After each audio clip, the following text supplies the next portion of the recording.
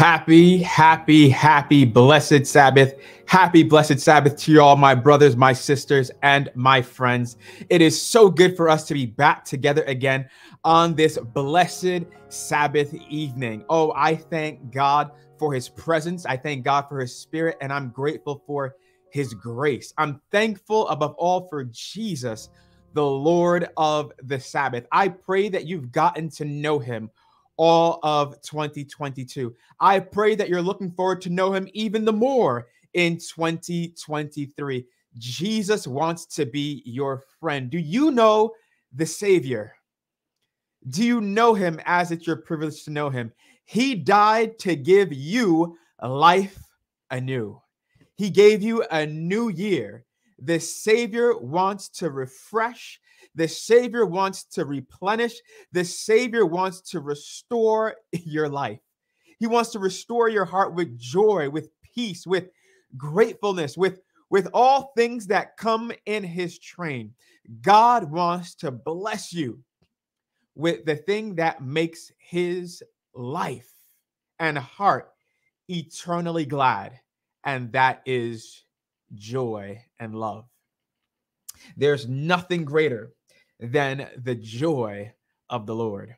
There's nothing deeper in experience than the love of God, which is in Christ Jesus our Lord. It's my prayer that this year we get to know Christ in a very special way, that we have an even higher experience with him than we've ever had before.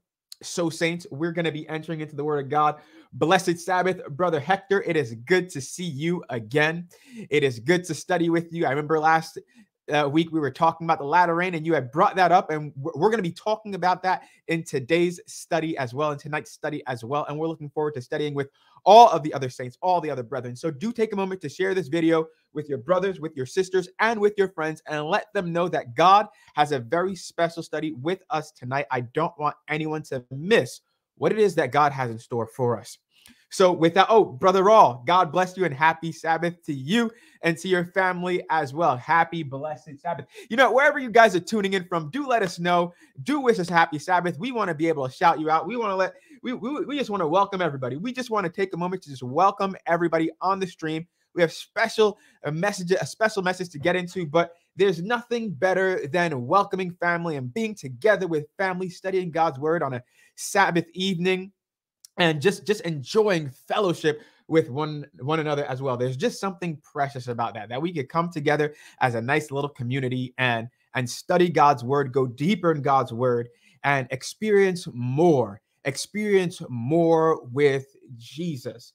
Brother Wendell, happy blessed Sabbath to you. Happy Sabbath to you. I'm looking for Sister MJB. I'm looking for Lavinia. I'm looking for all of the others, Brother Giovanni, all the others. You know who you are. You know who you are. I know you're probably tuning in. You're going to get in very, very shortly, but I just want to wish you all a happy blessed Sabbath. I better get right on into tonight's study because we have some ground to cover. And I just, again, want to let you know that what we're going to see tonight, we will not be able to unsee it.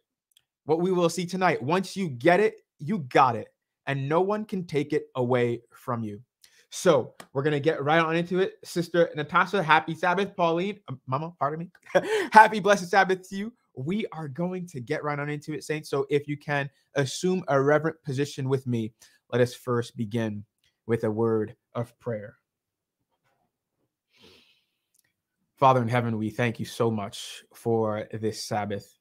We're grateful for all of the brothers and sisters that have tuned in to study along with us tonight, as we're going to discover more and more truth in your word that would satisfy our souls with your love, as we discover more and more truth that will convict us of sin, of righteousness, and judgment, the truth that will make us free, that will heal our minds, that will strengthen our characters to be those people that your word prophesies will be able to stand true to you in this last generation. Father, we come before you with the merits of Jesus, and it's according to his merits that we ask for the cleansing of our sins, of our whole selves, and for the infilling of your Holy Spirit, as we would study the truth that you have for us. Bless us, we pray. Bless all those that are tuned in and that will tune in shortly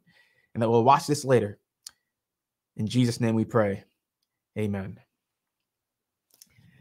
Amen. So again, happy blessed Sabbath to all of you that are tuned in. And do take again a moment to share this with your brothers, sisters, and friends. God has something special for us tonight. And also give a thumbs up to the video. That will help with the algorithm to push the video much further. If you like and if you comment, that will show that there's attention and traction on what's going on over here.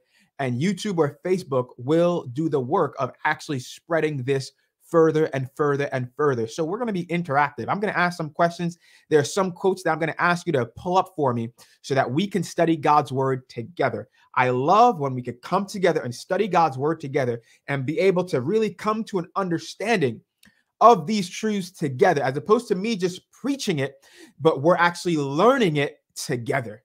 I've already been learning so much myself and asking questions and having questions asked. Brother Julian, for example, asking questions last week, help with our study. So let's get right on into it without any further ado. What is the objective of these studies that we have been doing? We have three objectives, saints. There are three objectives for these studies that we are doing in this series, Numbering Our Days. There are three objectives. The first objective is to reveal the character of God through his dealings with past generations. That's objective number one.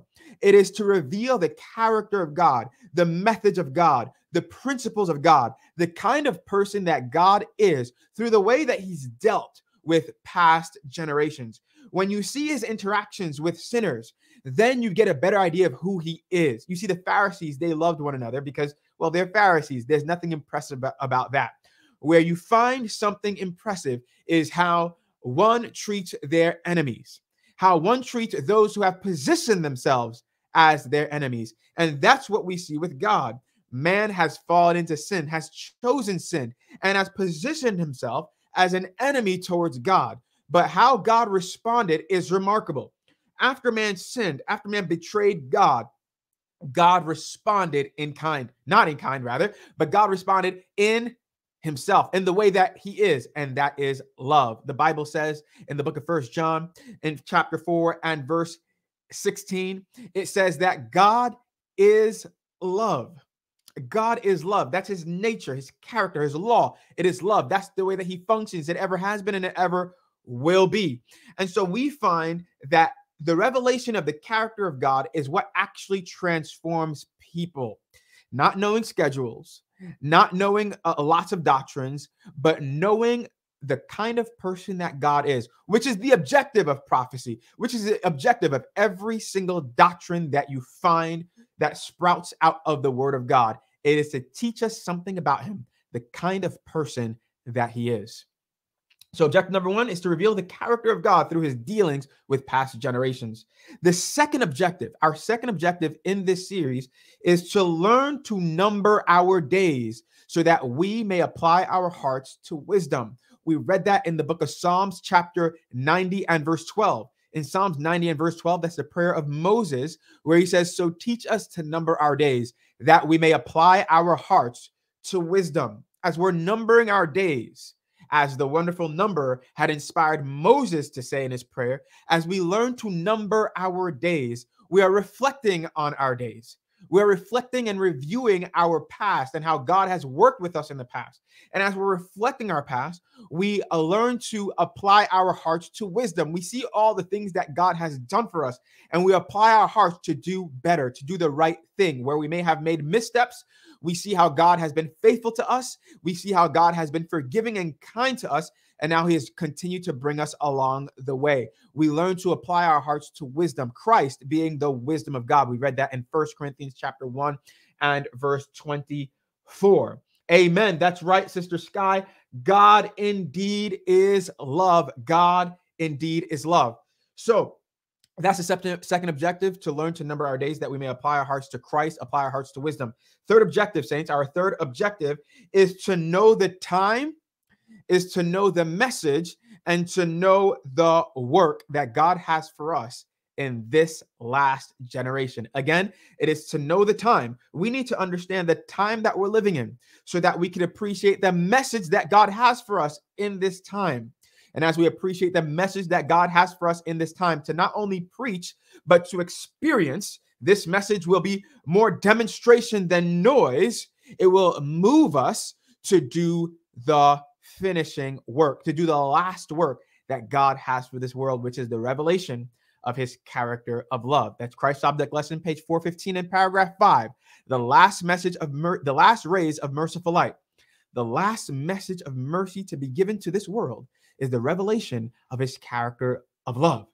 So if it is the last message, that means that there's no message after that.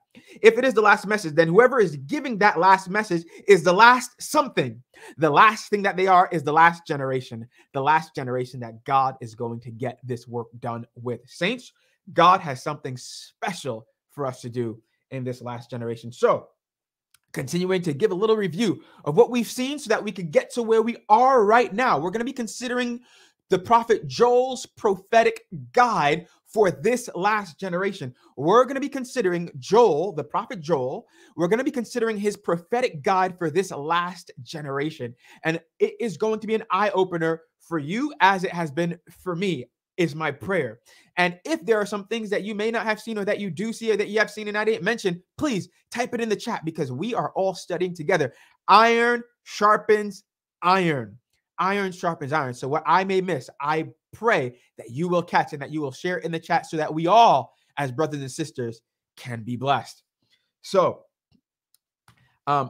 we were learning to number our days so that we may apply our hearts to wisdom. So we were studying the generations. We were studying secular generations, the way that the thinking men of this world consider a generation. We were also considering the biblical definition of generation, how God numbers a generation, which we came to understand is 40 years. I noted here that the thinkers of the world, the thinking men of the world, they believe that America will go through a great time of trouble sometime a little bit before 2025. We were considering the book that was written by them back in 1997, where they were based on the way that they have studied the history of the world and the patterns of the world and the rhythms thereabouts, the rise and the fall of nations, the rise and the fall of economies, wars, etc. They were looking at the timing of when things were occurring in the past, and they were looking to apply a sort of a template to the future. And they were saying back in 1997 that something would happen around 2005. They said that something would happen around 2005. Now, they're never precise with their predictions, but they're decently accurate, meaning that approximately around that time, something would happen. And the reason why they're typically correct in approximation, because there's nothing new under the sun. That which has been shall be. And so they've been able to number their days in the way that they could. While they're not using the Bible, right? In the way that they could, God still gives wisdom to man to figure things out. The same way that the wise men were able to figure out where Jesus would be, and the fact that he would be born, though they weren't part of the Jewish nation, right? Even so, with understanding last day events, God is not only working with his church, but he's even working with people on the outside. And he's expecting we in the church to have the answers for those on the outside. So the thinking man of the world, they were saying something would happen around 2005. Now, nothing necessarily happened in 2005, but something did happen in 2001, if you just count a couple of years prior. And that was the World Trade Center attack. Okay, so a big event had occurred. Now, if we don't want to look at 2001, we could just look at a couple of years after 2005. We have 2008. We have the economic collapse. So right around that time, as they had expected, because of the way that they studied history and seen the repetition over time, something happened around then. Now, these same individuals are saying that something is expected to happen around 2025. Okay, around 2025. Now we're coming close to 2025. Okay, we're coming close to 2025. Now, we're not saying that something will happen in 2025, but we are saying that we better be ready. While they don't know exactly what it may be, they're calling it a time of trouble. The Bible does speak about a time of trouble such as never was. The Bible does teach us, and we're going to learn in further lessons, that 2024 marks the end of something important. We're not going to see that in this study, but we are going to see it in the study after next, which we're going to be looking at the time of your visitation. the time of your visitation. We're going to see that in a future study. 2024, the end of what is 2024? We're going to see that in our next study. But let me move along. The thinkers use history to get insight into the future, while the Christian uses history and the more sure word of prophecy to see what is going to happen in the future. The thinkers, they see this generation in the way that they count generations 20-year intervals. They see this generation as the hero generation. The generation of millennials are called the hero generation. They are the individuals who are going to face the time of crisis, because historically there is a high, there is a slow fall, there is some more entropy, I think is the word, where that means just degradation, and that there's a crisis, and the crisis is faced by those called heroes, and the millennial generation falls under the hero group. They fall under the hero group. And in this cycle, which they call the fourth turning, we studied this all before in the study Winter is Coming. In this fourth turning, it is all generations will meet. All generations meet in the fourth turning. The fourth turning is what the thinking men of the world call that period of time where a crisis is expected to come and a new world order comes as a result. That's how it has happened in the past, and there is nothing new under the sun. Now, this is what the thinking men of the world see, okay? This is how they see things. Now, the Bible teaches more, okay? There's nothing necessarily wrong with what the thinking men of the world are saying, because they're just simply recounting things that have happened in the past and how it may apply in the future. But God has given to you and to me some more precision, some more accuracy as to what exactly the issue is. The world will say the problem is, poverty. The problem is racism. The problem is, inequality between men and women. The problem is issues against marginalized societies, against sexuality. False, wrong. The problem is sin. The problem is setting up a structure, a world that denies God and his principles. That is the problem. And when you have a structure that is being set up in that way, of course you're going to find racism. Of course you're going to find inequalities of all sorts, necessarily, because that is the structure that is being built, a structure that goes against the principles of God. So the Bible gives us more precision as to what exactly the issue is and where it is going to lead to. In the book of Mark, chapter 13, it speaks of this generation which shall not pass till all these things come to pass. In verse 26, it speaks about the second coming of Jesus Christ.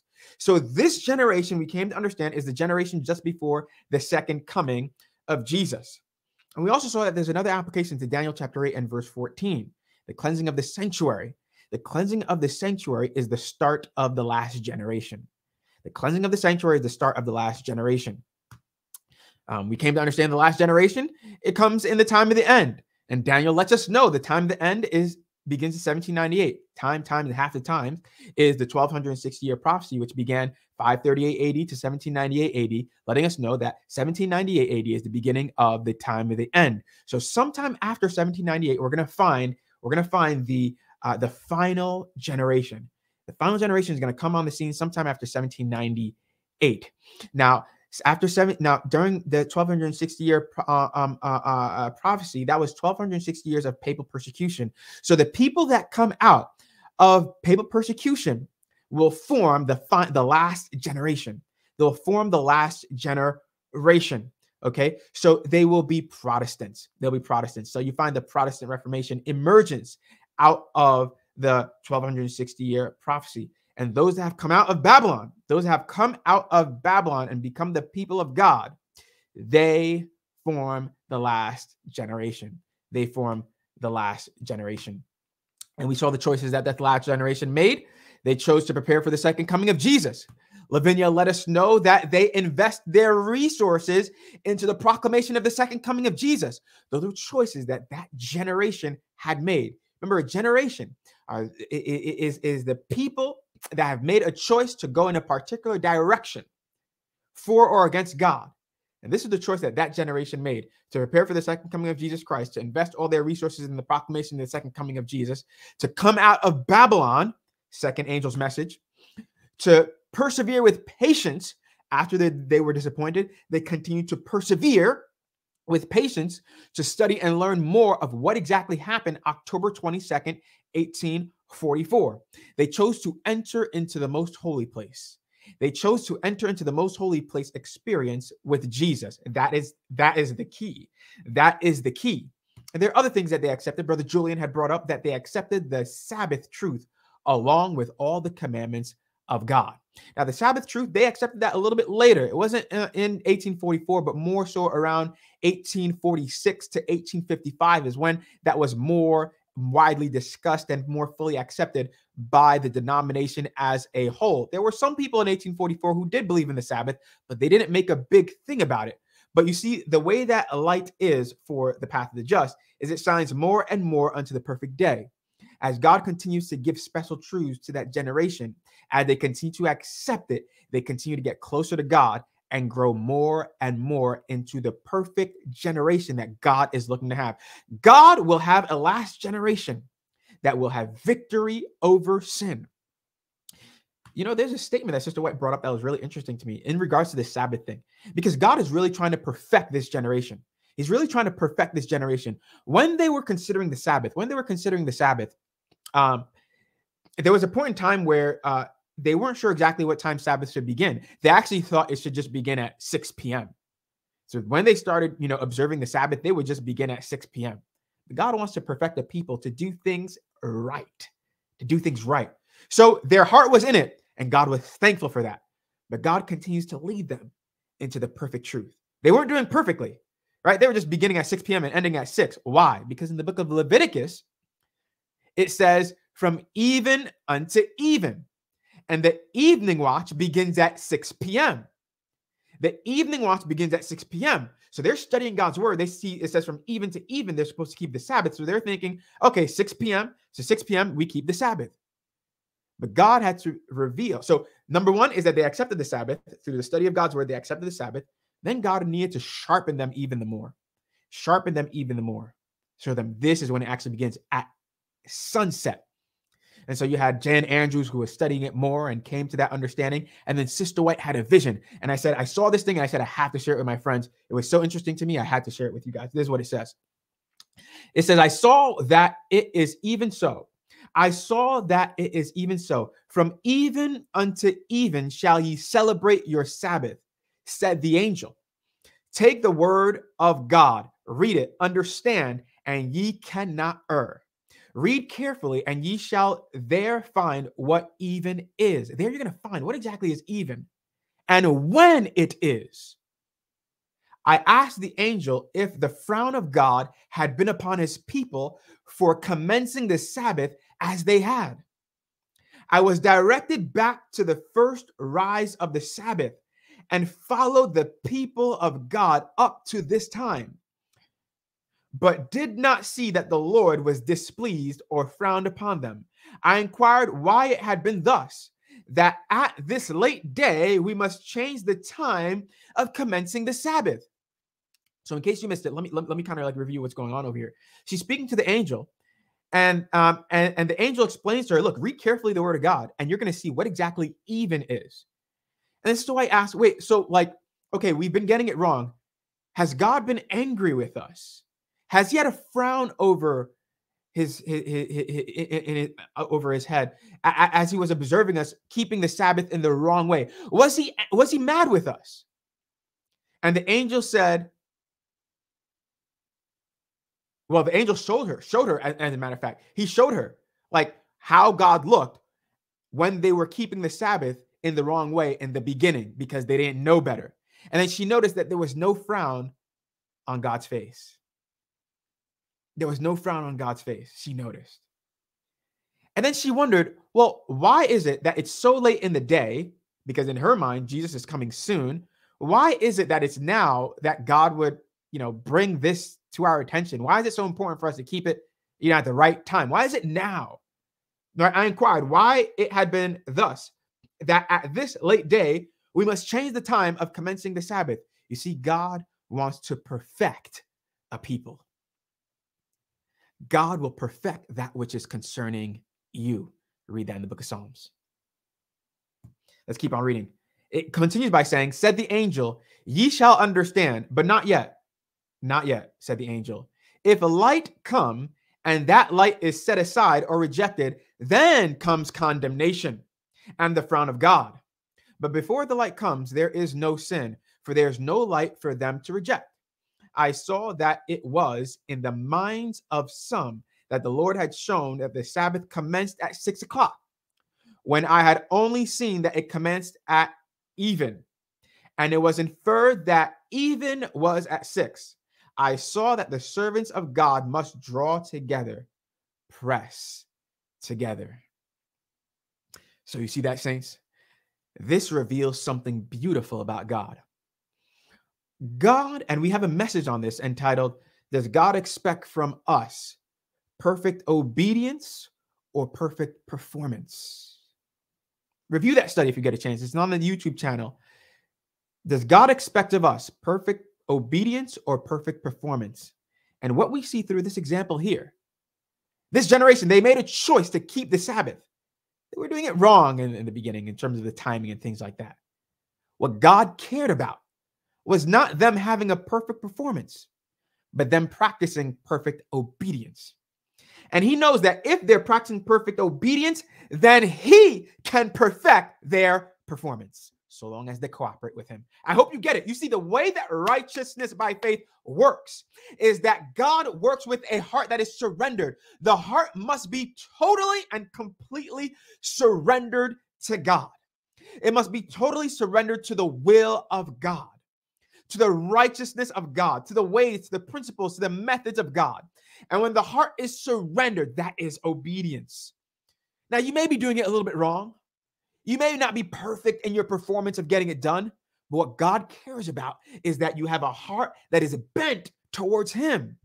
And that was the heart of the generation in 1844, that it was bent towards God.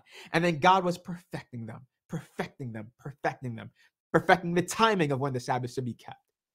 And more perfection was going on along the way. God is going to perfect that which concerns you. In your life right now, you may not be doing things perfectly. Necessarily because there are some things that you're doing wrong and you don't even realize it. But if you have a heart that is bent towards God, to obey him, to trust him, to follow him, if that is your habit, then God is going to perfect you in this last generation. God's going to get it done. So God has called this generation in a very special way. He carved this generation out with the special cleaver of truth. In fact, the Bible, the Spirit of Prophecy and Testimony to the Church, Volume 5, 455, it calls it the mighty cleaver of truth. The mighty cleaver of truth. He separated from this church from the churches and from the world to bring them to a sacred nearness to himself. I got to move on quickly. The last generation have suffered spiritual degradation. We're going to get into that right now. But this is the generation of restoration. This is the generation of restoration. It is in this generation that we will experience and that we will see that will be accomplished the cleansing, the vindication, and the restoration of the sanctuary in this generation. Remember the wonderful number is said, unto 2,300 days, then shall the sanctuary be cleansed. The sanctuary will be cleansed in this last generation. It could have been done in the first generation of Adventism. It could have been done in the second generation of Adventism, in the third and in the fourth, but it's going to be done in this generation of restoration. And we're going to see Joel's prophetic guide that reveals that to us. You see, we already numbered our days in our previous study. And we saw generation 1, 2, 3, and 4, and the fact that this generation of restoration technically shouldn't even be here. But God foresaw that this generation of restoration would come on the scene. He saw that this generation would come on the scene. He saw it, and he had it written about in his word. You and I, this generation, are in the word of God. Jesus said, this generation shall not pass till all these things be done. in Mark chapter 13 and verse 30. So we want to make application. We want to make application to ourselves in this generation. I note there that judgment falls upon the third and the fourth generation. There's something that I want to point out about that that's very important. I don't want anyone to miss this. In regards to judgment falling upon the third and the fourth generation, I want us to understand, as we said last week, that the generations, right? One generation is a functional generation. It counts as 40 years in the sight of God. The people of God, the people make a choice for or against God, and the 40-year increments comprise of a generation. We saw the example with the children of Israel when they chose a monarchical system. And we saw with the King Saul, David, Solomon, they each reigned for 40 years. And so each represented a generation. And we saw that in the third and the fourth generation, the judgments of God began to fall. Now, I want to reiterate this, that this is not in regards to individual probation, the generations. This is national probation for the nation, for the group in question. Each generation is representative of a group. Now, a group, for example, the children of Israel, when they decided to have a king, that was not God's will. But we know that there was at least one person who said that they should not have a king. And that was Samuel. He said, no, you shouldn't have a king. God doesn't want that. But that generation chose that. That generation chose that. And the effects would be more fully felt in the third and fourth generation. And that's what we saw with Solomon. And then after that, the fourth generation with Rehoboam and Jeroboam, where the kingdom was split as a result of the bad choice of having a king. So I want us to understand that, because I don't want any of us thinking that that it is individuals paying or being punished for the sins of others. No, it is not. Because the Bible lets us know in the book of Deuteronomy chapter 24 and verse 16, Deuteronomy chapter 24 and verse 16, and we'll go there. Deuteronomy 24 and verse 16. We'll quickly read this. Deuteronomy 24 and verse 16. The Bible says, Deuteronomy 24 and verse 16. There, the Bible says, oh, sorry, guys, I was showing the chart a little bit wrong. I'll put it back on for you in a moment. But Deuteronomy 24, verse 16, it says, the father shall not be put to death for the children, neither shall the children be put to death for the fathers. Every man shall be put to death for his own sins. Okay? So when God says that he will visit the iniquity of the fathers upon the children, upon the third and the fourth generation, what that means is that they are going to experience the result. They're going to feel the consequences of the choice that the fathers, that is the ancestors, the prior generation, they're going to feel the results of the choice that they had made in the third and in the fourth generation.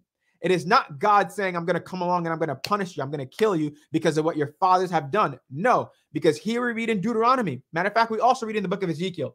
Ezekiel and chapter 18. Ezekiel chapter 18. In Ezekiel chapter 18, and it's in verse 20, that the Bible says the same thing. Ezekiel 18 and verse 20, the Bible says, the soul that sinneth, it shall die. The son shall not bear the iniquity of the father, neither shall the father bear the iniquity of the son. The righteousness of the righteous shall be upon him, and the wickedness of the wicked shall be upon him. So that's in regards to the moral judgment and your moral judgment before God. So if your father makes a wrong choice or your ancestors make a wrong choice, that doesn't remove your ability to, as an individual, to choose God. But may where you are in history be the result of a choice that your ancestors have made? Absolutely. Absolutely. And that is the point. So I just wanted to bifurcate. I just want to separate that understanding that visiting the iniquities of the fathers upon the children, upon the third and fourth generation, is to say that the third and fourth generation are going to feel the results of the choice that was made by prior generations. But they're not, as the Bible shows over here, they are not receiving the moral judgment of God upon their life because of what someone else did. Okay? I hope that that is clear for you all saints. So here we are back here. We're looking at the generations of Adventism, the generation of Adventism. And the book of Joel has a prophetic guide for us. So let's go to Joel chapter 1, and we're going to read verse 1 through verse 4. Joel chapter 1, we're going to read verse 1 through verse 4. Joel chapter 1, we're going to read verse 1 through verse 4. Okay. Now, the book of Joel, it speaks about the day of God. It's very often that in that book, it's about 5 times, in fact. In the Bible, it mentions the day of God about 17 times. And 5 times it's found in this little book, the book of Joel. This book is a prophetic guide for this last generation. So we want to follow along with this prophetic guide. Okay, it doesn't give you day and hour and specific time of when things will happen, because we're numbering our days to apply our hearts to wisdom. So we're looking at this as a guide. We can't determine days of when specific things are going to happen, but we have this guide. And so let's read verse 1 through verse 4. The Bible says, "The word of the Lord that came to Joel, the son of Pethuel. Hear this, ye old men, and give ear, all ye inhabitants of the land. Hath this been in your days, or even in the days of your fathers? Tell ye your children of it, and let your children tell their children, and their children another generation." Let's pause there. This is important what's going on here. So in Joel chapter 1, it's explaining that there's something terrible that happened in the land of Judah. The land was going to be devastated and degraded, destroyed, and there would be a famine, and there would later also be a drought in the land. And Joel tells them, look, tell your children, their children, their children's children, let them know about the remarkable plagues of locusts that have come upon the land. And then you're going to find that they're going to be mourning upon this land. But I want to highlight something over here, that it says, "Tell ye," which is 1, "your children," which is 2, "and let your children tell their children," which is 3, "and their children," which is 4, another generation. Here we see 4 generations spoken about in verse 3. These are 4 generations that are spoken about here in verse 3. Now, remember that we pointed out that the Bible never speaks of a 5th generation. God says into the 3rd and the 4th generation. It never speaks of a 5th generation. So here we have 4 generations pointed out in verse 3. Now, in the Bible, there's something that often happens, especially in the book of Isaiah, where there is something called parallelism or dualism, where God will say one thing through a prophet one way, and then in the next verse or in the next chapter or whatnot, he'll say the same thing, but in a different way. And this is exactly what's going to happen in verse 4. Okay, so in verse 3, it speaks of 4 generations, and we know that because it says, "Tell ye your children, their children, and their children another generation." So it speaks of 4 generations there. Now, verse 4 is going to name those generations. Give a name, a description. Names represent character. A description, a name for those 4 generations. And this is the name for those 4 generations. Verse 4, the Bible says, "That which the palmerworm hath left, hath the locust eaten. And that which the locust has left, hath the cankerworm eaten.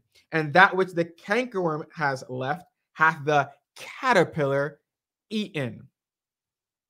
Okay, so now these 4 little pests that are identified here in Joel chapter 4, they each represent a generation.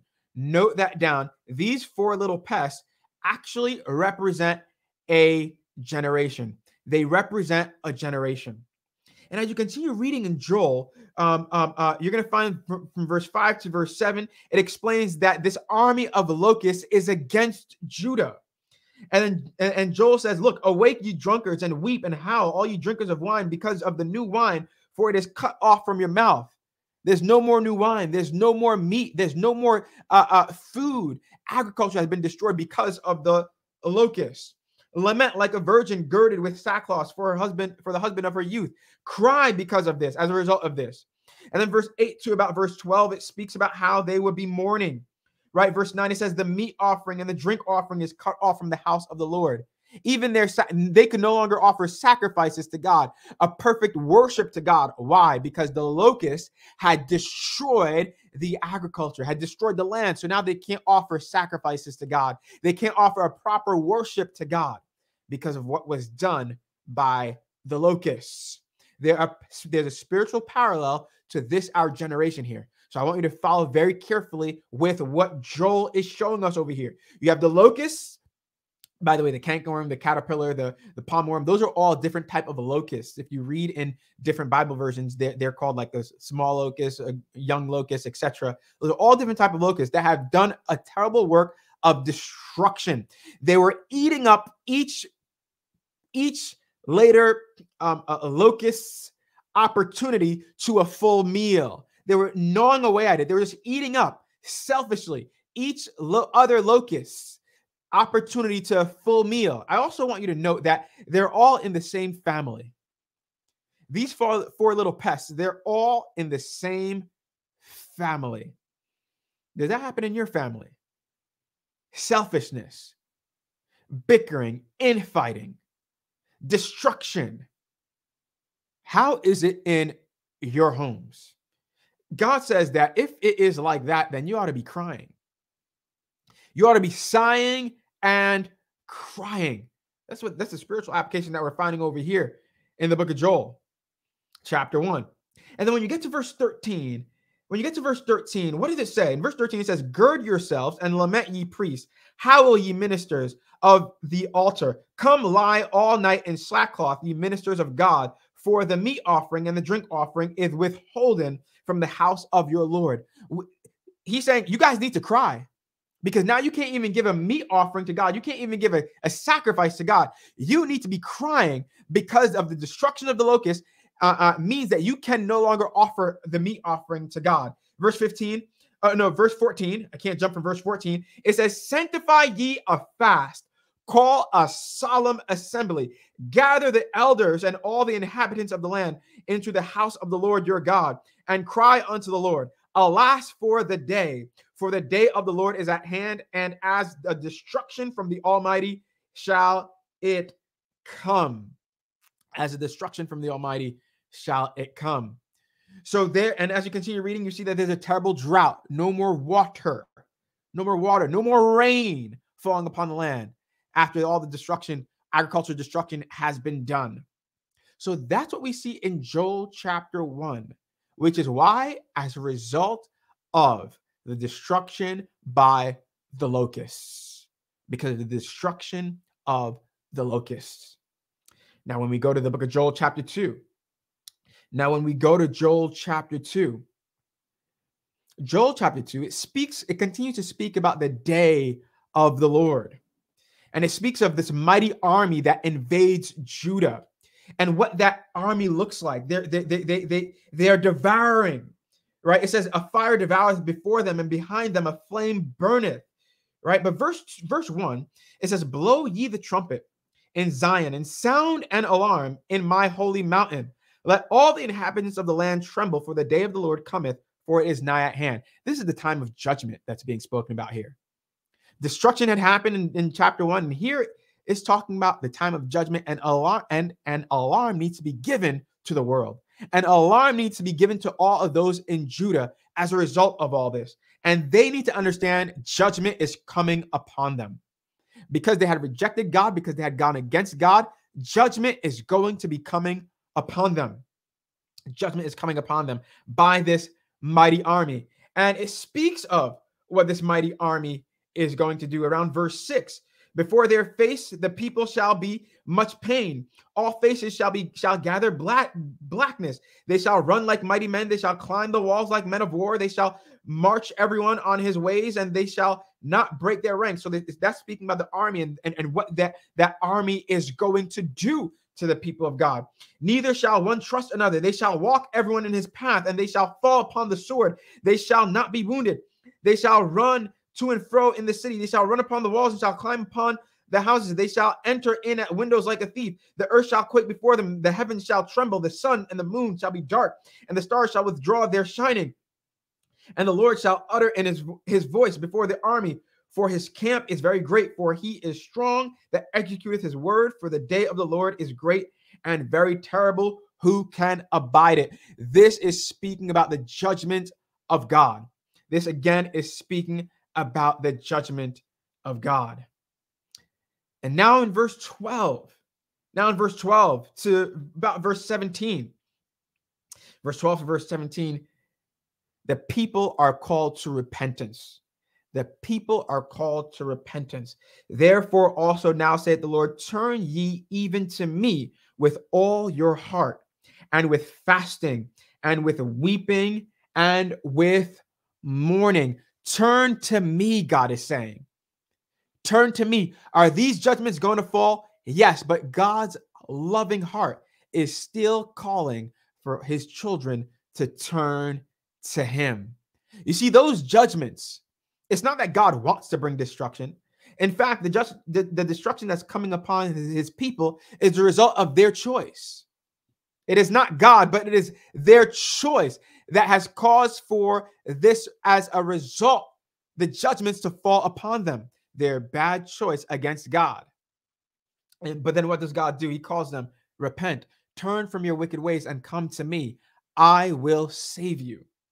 Verse 13, and rend your hearts and not your garments, and turn unto the Lord your God, for he is gracious and merciful, slow to anger, and of great kindness, and repenteth him of evil. Look at that, speaking about the goodness, the character of God, his methods, the kind of person that he is.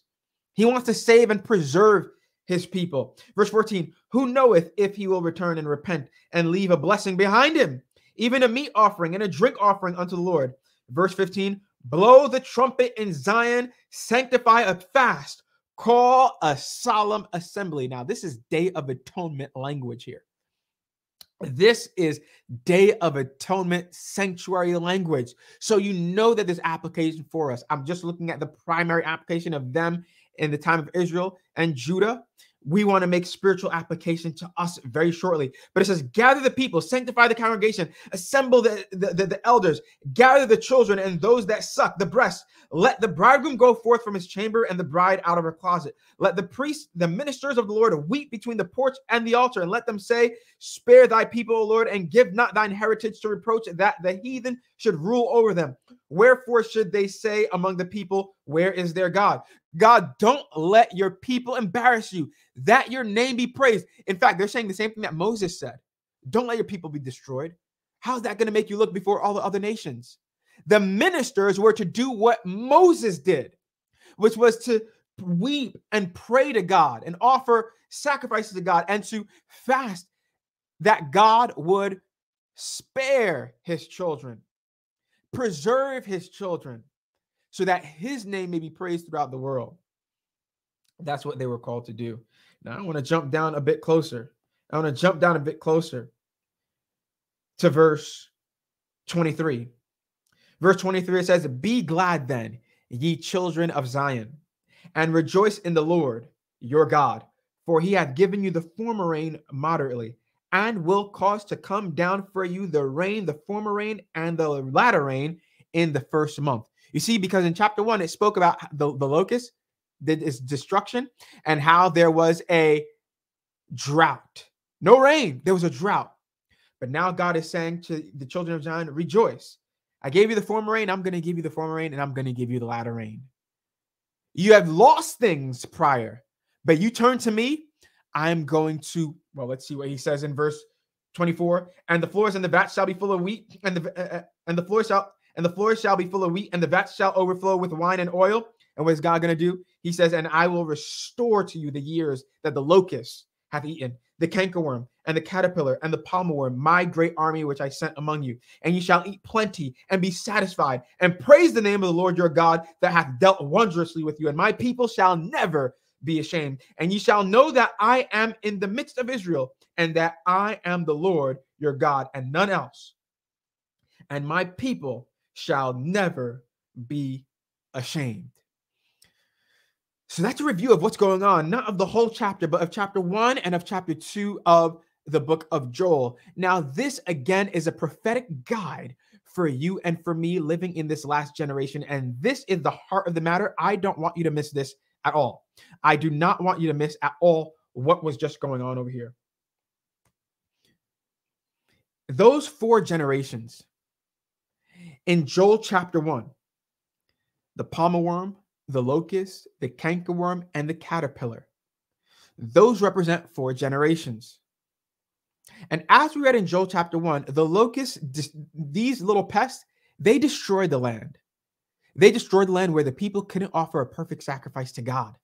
They were destroying the land. Now, these represent 4 generations. And these also represent the 4 generations in Adventism, the generations of degradation. You see, the generations of degradation brought much destruction to our church, sadly. You see, God began to do a mighty work. You know that God wanted to return in the first generation. God wanted to come back to this world in the first generation. You see, this is the last generation. The first 40 years of Adventism was the last generation at that time, and Christ could have returned in that generation. Remember, the last generation comes sometime after 1798, and we came to understand October 22nd, 1844 was the beginning of the last generation. Christ determined for that generation to be the last generation. He determined for that generation to be the last one. I'm going to prove it to you. In the spirit of prophecy, it says this. This was written in 1883. Now, the first generation was October 22nd, 1844. So from 1844 to 1884. Now I'm going to show you something that Sister White wrote in 1883 in a reference to what was going on back in 1844. We're going to heat up a little bit more right now. She said, had Adventists, after the great disappointment in 1844, held fast their faith and followed on unitedly in the, let me put it like this right here. No, here we go. Had Adventists, after the great disappointment in 1844, held fast to their faith and followed on unitedly in the opening providence of God, receiving the message of the third angel in the power of the Holy Spirit, proclaiming it to the world, they would have seen the salvation of God. The Lord would have wrought mightily with their efforts. The work would have been completed, and Christ would have come. This to receive his people to their reward.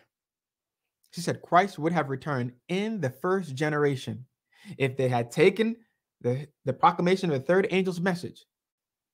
As it was their privilege to take it on, Christ would have returned in that generation. He would have returned in that generation, but sadly, he did not return. Now, that's in Early Writings, page 299, paragraph 4. And in fact, I should read it from the book Evangelism, page 695. Evangelism 695. I'm going to pull it up here on my iPad. Evangelism, page 695, paragraph 1. It's said in an amazing way there. EV 695, paragraph 1. It says the same thing, but there's a little bit more that is said there.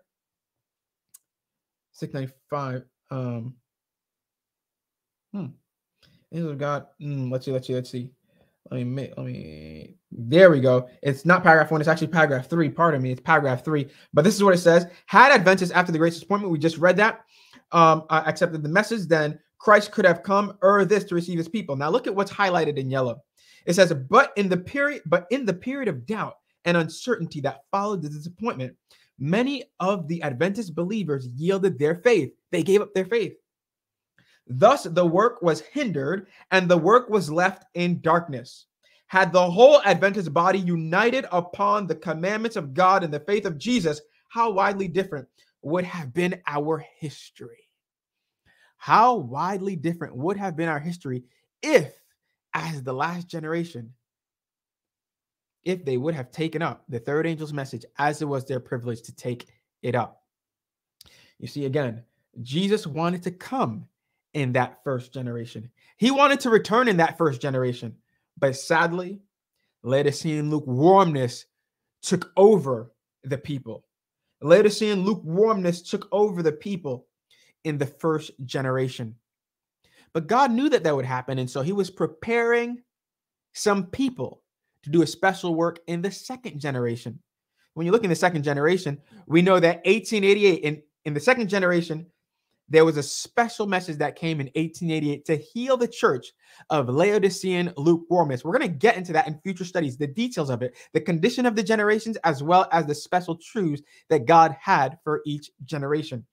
But God had a special healing message that he gave in 1888 through elders Wagner and Jones. But sadly, it was rejected by the people. It was rejected. In fact, we're told that Satan succeeded. If somebody could actually find that quote and share that with us in the chat, it actually says, I believe it's First Selected Messages page, is it 200? Is it First Selected Messages? I believe it's 234, paragraph 1, where it says that Satan succeeded. Satan succeeded in shutting away from the people, in a large measure, the outpouring of God's Spirit. Satan succeeded. If somebody could put that in the chat, we'll be so grateful for that. That she points that out. God had something special for that second generation, but they rejected that message in 1888. And in the second generation, we know that in 1863, right, the church was officially organized. In 1863. And there are testimonies. We don't have it here tonight, but in future studies, we're going to see it. There are testimonies where Sister White clearly said, you know what she said? She says, and you could even find this quote if you'd like. She says that it is not wise to choose one man to be president of the General Conference. She said it is not wise to choose one man to be president of the General Conference. Now, we're not speaking against the church. We're not speaking against the conference. None of that stuff. What are we doing? We're considering the conditions of the generations, each generation. We're told that special truths have been given for the conditions of the generations.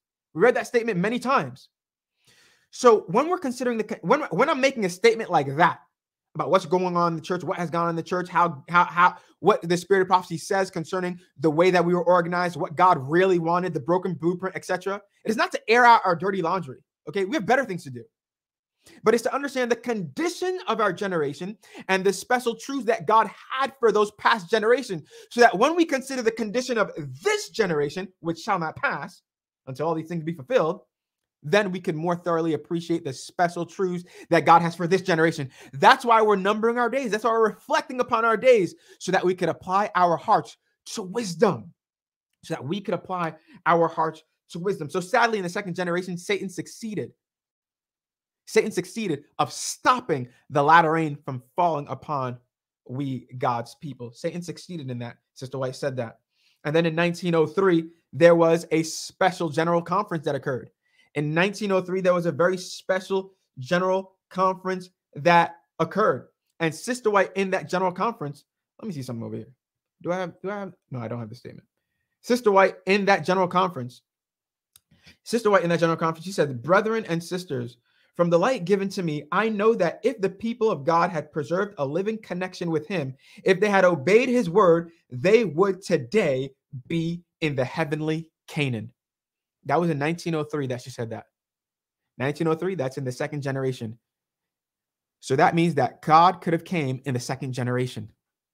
Again, I'll reread the statement. I should have had it on the screen, but I don't. It says, "Brethren and sisters, from the light given me, I know that if the people of God had preserved a living connection with him, if they had obeyed his word, they would today be in the heavenly Canaan." She said that March 30th, 1903. That's in the General Conference Daily Bulletin. She said that. So God could have came in the first generation. He could have came in the second generation. We're going to see a lot more quotes in the future to really nail this thing down. I want to put this nail in the sure place. But now we should expect for judgment to fall on the third and the fourth generation. We should expect for judgment to fall on thank you, Brother Christian. Yes, thank you. By exciting that opposition, Satan succeeded in shutting away from our people in a great measure the special power of the Holy Spirit that God longed to impart to them. First Selected Messages, page 234 and paragraph 6. Thank you so much for putting that. That special power of the Holy Spirit that's spoken about is the latter rain. God wanted to pour out the latter rain, and Satan succeeded in stopping that from happening in the second generation. You know that God wants to pour out his latter rain on this last generation? We're going to see that in this study before we close. I'm not going to miss sharing that. We're going to see that. But back here in the third generation, that's where we find the development of the church manual.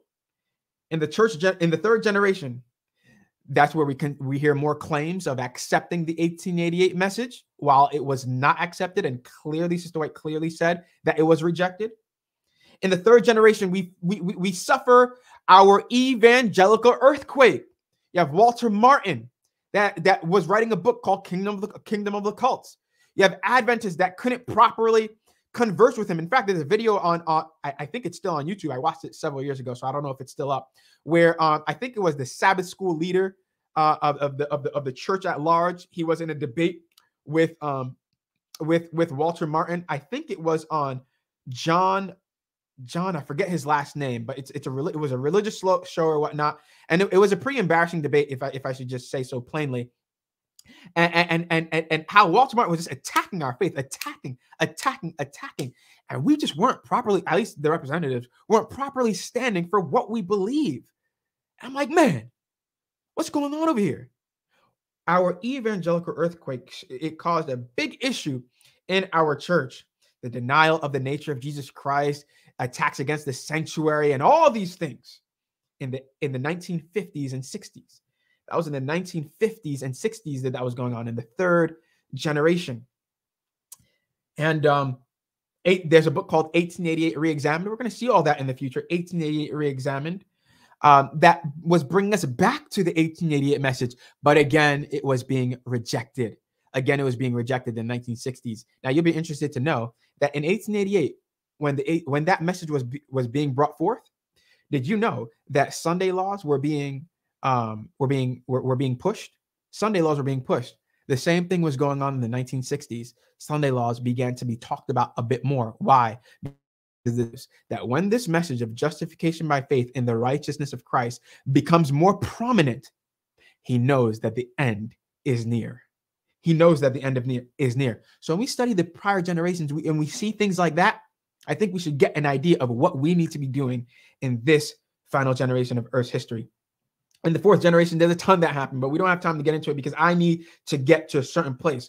There was a Glacier View conference with Desmond Ford denying the sanctuary, and who has taught many other pastors to do the same, but they have remained in the church. And many issues have happened in our church. Each of those four little pests, degradation, so that we can't give to God, because we don't know any better, the perfect and pure worship and sacrifice that he's looking for. Why? Because our religion has been changed. Books of a new order have been written. You know the statement in the Spirit of Prophecy. I don't remember exactly where it is, but if somebody could put it in the chat, if you remember where it is, where it says that our religion will be changed. Books of a new order will be written. And all these different spiritualistic things will be coming into the church. Sister White prophesied it. Sister White prophesied it. And that's what's been going on in the generations of degradation. So like the children of Israel, like those in Judah back then, the locust, the cankerworm, the caterpillar, the palmwort have done their work of degradation, They've done their work of degradation, but God restores. God restores. So in Joel chapter 2, we read verse 23 to verse 27. We would go back to Joel chapter 2. Joel chapter 2 from verse 23. And we're going to make application to us, saints. We're going to make application to us. In Joel chapter 2, what do we see there? In verse 23, it says, "Be glad then, ye children of Zion." Who is supposed to be glad? The children of Zion. Now, remember, Zion is a special place. Who is on Mount Zion in Revelation and chapter 14? Who is on Mount Zion? The 144,000. So this message over here is for the last generation. This message is for the 144,000. Who else is on Zion? Jesus. So they are in the presence of Jesus. So this says, be glad, ye children of Zion, and rejoice in the Lord your God, for he hath given you the former rain moderately, and he will cause to come down upon you the rain, the former rain and the latter rain in the first month. You see, the previous generation had opportunity to have the latter rain, but they rejected it. But God says over here, you children of Zion, I'm going to give you the former rain and the latter rain. You are going to receive the latter rain, and the floor shall be full of wheat. So you're going to, so before the wheat was eaten up by the prior generations, the generation of degradation, eating up each successive generation's opportunity to a full meal, to the full experience of the word of God, because the religion was changed. It was diluted. God says, you're gonna get the wheat. I am gonna have a whole wheat church. You ever heard that before? I am gonna have a whole wheat church. God's gonna feed his last generation. And the vat shall overflow with wine and oil, and I will restore to you. To who? To you. Who is the you that will be restored? This generation, the generation of restoration. But I want us to be more specific. Who is the you that will be restored? According to verse 23. According to verse 23, who is the you that is going to be restored? According to verse 23, the you that is going to be restored is the children of Zion. The you that is going to be restored is the children of Zion. Let me pause right now. Let's see. I see a couple comments come in, and I want to be able to consider the comments that are coming in because, this is important. Okay, so let's do it like this. All right, what do we have here? Sister Carissa, it is not wise to choose one man as president of the General Conference. The work of the General Conference has extended, and some things have been made unnecessarily complicated. Continued. A want of discernment has been shown. There should be a division of the field, or some other plan should be devised to change the present order of things. Testimonies to ministers and gospel workers. More perfectly, that's on page 342. Amen. Amen. Thank you so much for sharing that. Sister Tamara brings out the fundamental principle that have sustained the work for the last 50 years would be accounted as error. A new organization would be established. Books of a new order would be written. A system of intellectual philosophy would be introduced. That's First Selected Messages, page 204 and paragraph 2. Thank you so much for sharing that with us. And thank you again for Brother Christian for sharing that quote a little bit earlier. So saints, I think that this is clear for us. The generation of degradation and where it has brought us to, and God to the opportune time of restoring this generation. And as we have just read in Joel chapter 2, we have read that God will restore to you the years that the locust hath eaten, the cankerworm and the caterpillar and the palmerworm, my great army which I sent among you. I don't want you to get this twisted. In our previous studies, as we've studied, we have a series of studies on religious liberty. And in that series of studies, that which is unto Caesar, give to Caesar, that which is unto God, give unto God. We did that, I think it was back in 2020. I recommend that you review those studies. Very important. We point out the fact that God calls Nebuchadnezzar his servant, right? But we know that Nebuchadnezzar wasn't God's servant, right? He wasn't. God didn't anoint him or anything, but he called him his servant.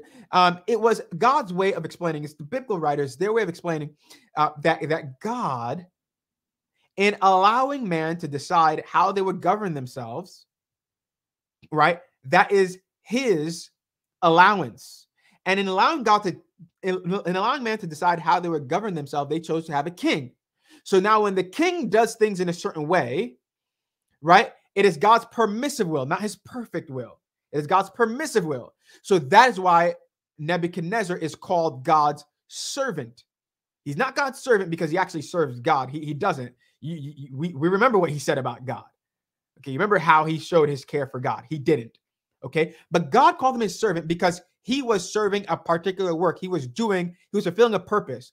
When the children of Israel had rejected God, right? Judgment was going to fall upon them. Nebuchadnezzar could have captured them a very long time ago. He could have destroyed them a very long time ago. But why didn't he? Because he couldn't. Why couldn't he? Because God's protective hedge was around the children of Israel. But once they had rejected God, the protective hedge is removed and no longer there. So now judgment falls upon them in measure, in measure. So God allows for Nebuchadnezzar to do his work of judgment. He allows Nebuchadnezzar to come in and to take over the children of Israel. He allowed it. That's why God calls him his servant, not because he actually serves him, but because the children of Israel, in going against God, God can no longer protect them as he normally did. So he can't stop the surrounding nations from attacking. So then it is so that the activities that happened to Israel, it was always said that God was doing it. So they phrase it, God's servant, God is the one that's doing this, when really God is the one that is allowing this. So that army, it's not his army in the sense that he inspired them to do this work of degradation, of destruction, but it's what God had allowed because of our exercising our free choice, our free will to go against him, to make wrong decisions that caused for the latter rain to not be able to fall, that caused for the loud cry to not go forth. Certain decisions that was made by his people. But God says he will restore to us everything that we lost from the previous generations. He's going to restore to us everything that we lost from the previous generations. So it's as though God has different names for the generation of restoration. He has different names for the generation of restoration. We have that in the notes right over here. What were some of those names? Some of the names were what? Children of Zion. The children of Zion in verse 23. We know that the children of Zion, they're those who receive the latter rain. We know that those who receive the latter rain, they give the loud cry, and we know that that is the 144,000 because they are on Mount Zion with Jesus Christ.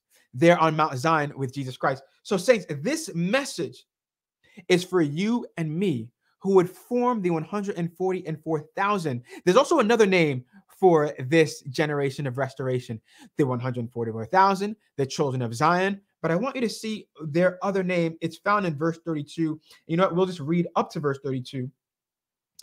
These people in verse 27, the Bible says, and ye shall know that I am in the midst of Israel, and that I am the Lord your God, and none else, and my people shall never be ashamed. And it shall come to pass afterward that I will pour out my spirit upon all flesh, and your sons and your daughters shall prophesy. Your old men shall dream dreams. Your young men shall see visions. This will happen in this last generation. And also upon the servants and upon the handmaids. And in those days I will pour out my spirit. In this generation, this will happen. And I will show wonders in the heavens and in the earth, blood and fire and the pillar of smoke. The sun shall be turned into darkness and the moon into blood before the great and terrible day of the Lord come. Verse 32 is where we're going to find the other name for this generation of restoration. It is what? And it shall come to pass that whoever shall call upon the name of the Lord shall be delivered. For in Mount Zion, you find the 144,000, the children of God, the children of Zion. And for in Mount Zion and in Jerusalem shall be deliverance, as the Lord hath said, and in the remnant whom the Lord shall call. You see, there's going to be a time of trouble such as never was. It's called the time of Jacob's trouble, and God's children are going to be delivered. Who are God's children? Who are those people? The remnant who God has called. God has called this generation. In Isaiah chapter 41, we read that God called this generation from the beginning. God called this generation from the beginning. This generation of restoration, this generation, the children of Zion, this generation that is on Mount Zion, Jerusalem, the city of peace, with Jesus, the Lamb of God, who has been slain for you and for me, the remnant. This is us that God is speaking about. This is this generation that God is speaking about. This generation will accomplish the completion of the cleansing, the vindication, and the restoration of God's sanctuary. They will receive the fullness of the Holy Spirit. The latter rain will be poured out upon them in a large measure. God determined for that to be our experience. This is the time that we're living in. So what should you and I be doing in this time? What should you and I be doing in this time? Let's make it a little bit practical. Well, because we understand the time that we're living in is the time of the latter rain. The time that we're living in right now is the time of the latter rain. Is the time of the latter rain. And we are told we must not wait for the latter rain.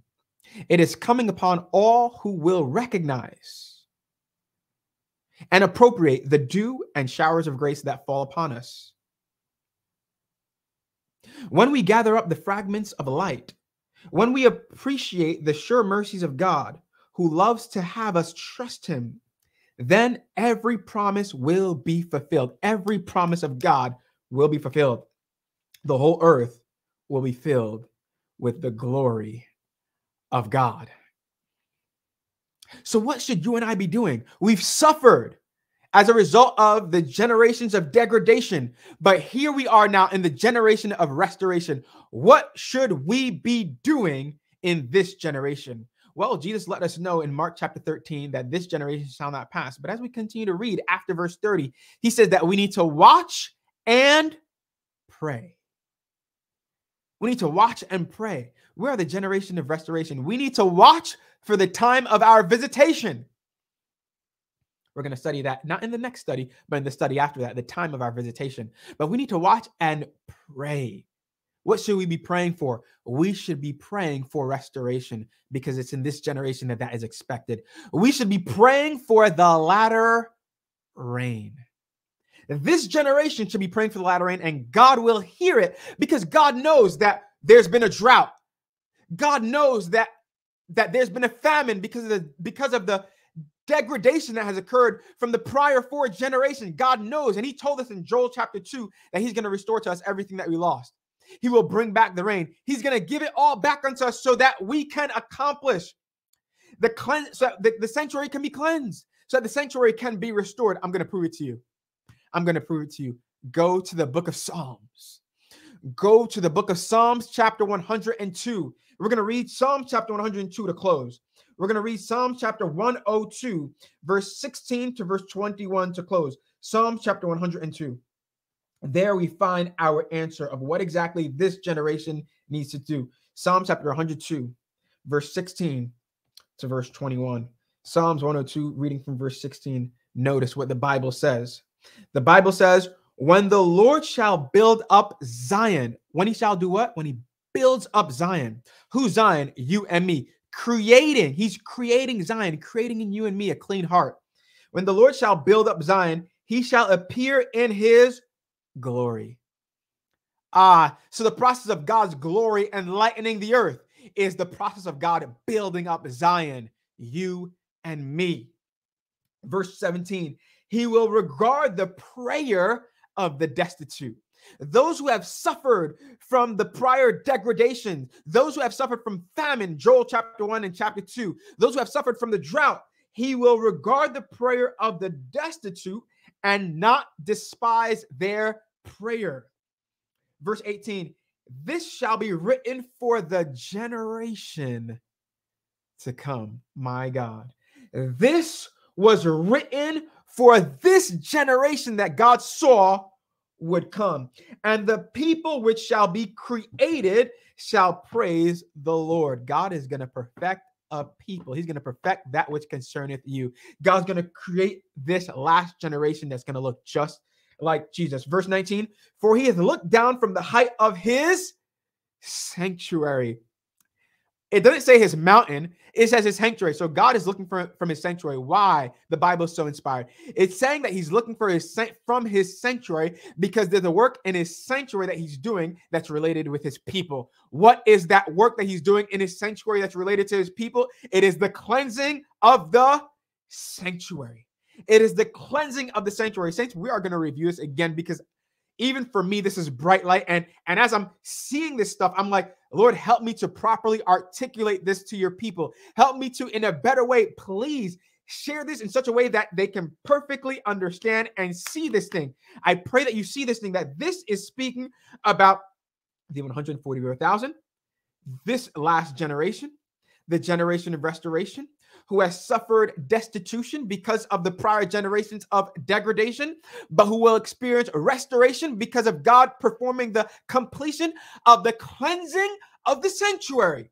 That's what's going on over here. Let me read it again from verse 16. When the Lord shall build up Zion, that is his people, he shall appear in his glory, that is his character. It will be upon you and upon me. He will regard the prayer of the destitute, those who are praying because they have lost everything, those who are praying for the latter rain, those who are praying, sighing between the porch and the altar, those who have gathered and become a holy convocation, those who are praying. God is going to do what? God is going to he's not going to despise their prayer. The prayer of the righteous availeth much.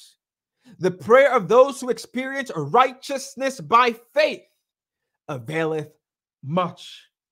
He will not despise their prayer. This shall be written for the generations to come. You know why this was written? This was written for you and for me. This generation to come. This was written for you and for me to be convinced that now is the time for us to be praying for the latter rain. The result of the latter rain is unity. The result of the latter rain is love. Oh, this shall be written for this generation to come, and the people which shall be created shall praise the Lord. For he hath looked down from the height of his sanctuary. From heaven did the Lord behold the earth, to hear the groaning of the prisoners, to loose that are appointed to death, to declare the name of the Lord in Zion, and his praise in Jerusalem. God is going to get this work done with this generation. God is going to enlighten this generation. God is going to pour out his spirit, his latter rain on this generation of restoration. I pray that you have been convinced, that you continue to be convinced by the fact that it's this generation that God is going to get this done with. It is this generation. I must read this last thing, and then we will close. This last point right over here, in Isaiah chapter 41, reading from verse 4, the Bible says, who hath wrought and done it, calling the generation from the beginning? I, the Lord, the first and with the last. I am he. The isles saw it and feared. The ends of the earth were afraid to draw near and come. They helped everyone his neighbor, and everyone said to his brother, be of good courage. We are to encourage one another, pray together, unite together, study God's word together. That is what is to go on in this last generation. Not the infighting and all that foolishness, but unity upon the truth. Verse 7, so the carpenter encourages the goldsmith, and that's he that smoothest with the hammer, him that smoteth the anvil, saying, it is ready for the soldering. And he fastened it with his nails, that it should not be moved. But thou, Israel, art my servant, Jacob, whom I have chosen, the seed of Abraham, my friend. Thou, whom I have taken from the ends of the earth, called thee from the chief men thereof, and said unto thee, thou art my servant. I have chosen thee and not cast thee away. Fear thou not, I am with thee. Be not dismayed, for I am thy God. I will strengthen thee. I will help thee. I will uphold thee with the right hand of my righteousness. Behold, all they that were incensed against thee shall be ashamed and confounded. They shall be as nothing, and they that strive with thee shall perish.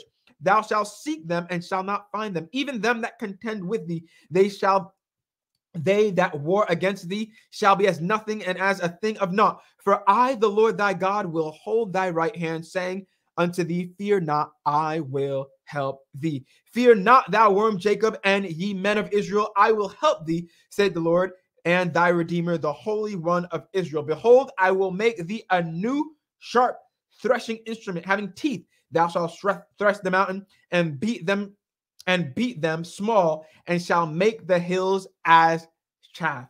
God is going to live out the perfect version of your life through you. He's going to help you. He's going to strengthen you. He will uphold you. He will give you the courage that you need to be able to face any kind of adversity in this last generation. The devil knows that in this generation, the latter rain is going to fall. The devil knows that this last generation is the one to vindicate the character of God. The devil knows that this is the generation of restoration, according to Joel's prophetic guide in chapter 1 and chapter 2. It is my prayer that we choose to be restored by God. If not you, then who? If not now, then when? If not with us, then with who are you going to unite? With who are you going to be of good courage? Who are you going to encourage? Let us encourage one another. Let us pray in this generation for the latter rain. God will not despise our prayers. He will answer our prayers, and God will restore this generation. In our next study, we're going to do a review of the 10 virgins. And this is a review that you do not want to miss because it will prepare us for the following study, where we will learn a bit more and rather get closer to understanding the time of our visitation for us to experience full restoration.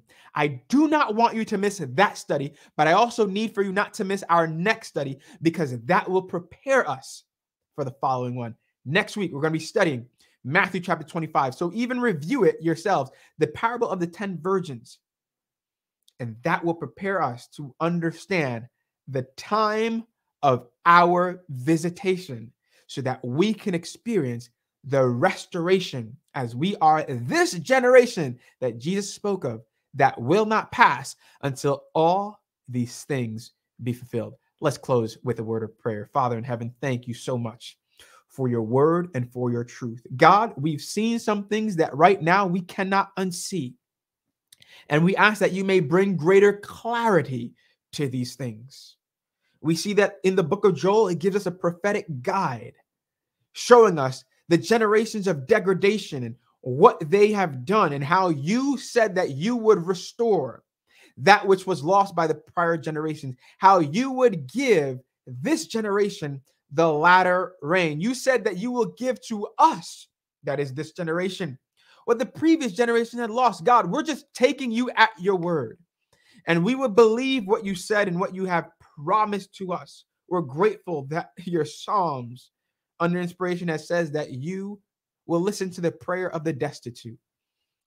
Many of us are destitute of love, of true friendship, kindness, of family, of things that we so desperately desire, God. We ask in Jesus' name, God, that you would restore our homes, that you would restore our minds and our hearts, that you would heal us of physical and spiritual sickness and disease. In the same way that you wanted to heal the prior generation of Laodicean lukewarmness, you want to heal us. Heal this generation. Pour out upon us your rain, the former and the latter rain, O God, that we may fulfill our purpose in this last generation. Thank you for loving us, Father. Forgive us of all of our sins and cleanse us of our unrighteousness. In Jesus' name we pray. Amen. Saints, it is my prayer that you have been richly blessed by the grace of God. We're going to continue to take our time and review these studies. Oh, the way that God has been leading is so interesting to me.